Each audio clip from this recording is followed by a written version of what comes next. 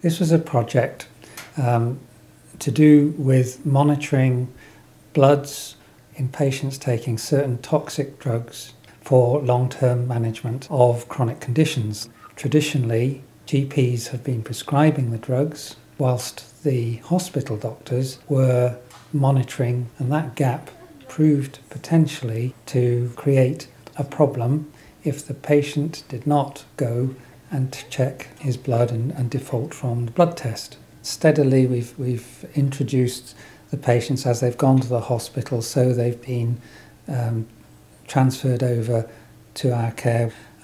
Most practices now on the island take blood from patients. So it's a more efficient service, a local service for the patients. Obviously, if we pick up that some blood test is out of the range that it should be, and worryingly so, well then we refer back to the hospital. I think the outcome is that it shows that consultants and general practitioners can get together with the help of NHS managers and change pathways to make them safer for patients and more effective.